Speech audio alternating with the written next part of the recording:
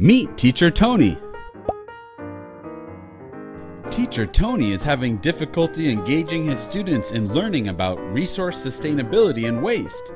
His current curriculum doesn't build communication and collaboration skills or promote critical thinking and problem solving. He feels his students are passive participants in the learning process. Teacher Tony needs help. I can't get my students to learn higher order thinking skills and problem solving.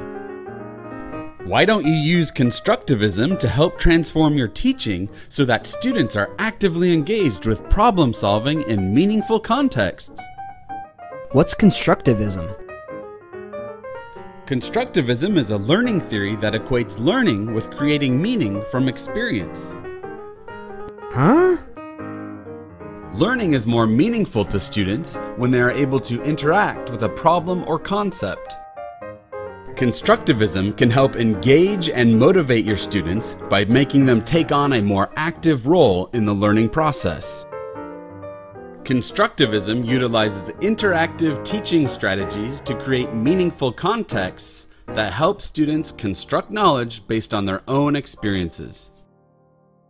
Huh? You've probably seen Constructivism at work and didn't even know it.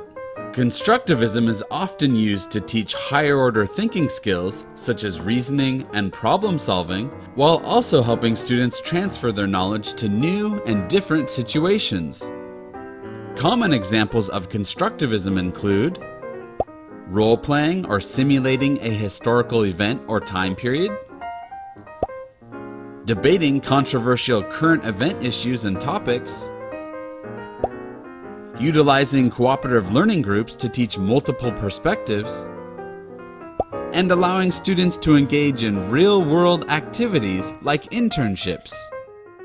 Now let's see if we can apply the principles of Constructivism to help solve Teacher Tony's problem. First, Teacher Tony must decide how to actively engage his students in the topic.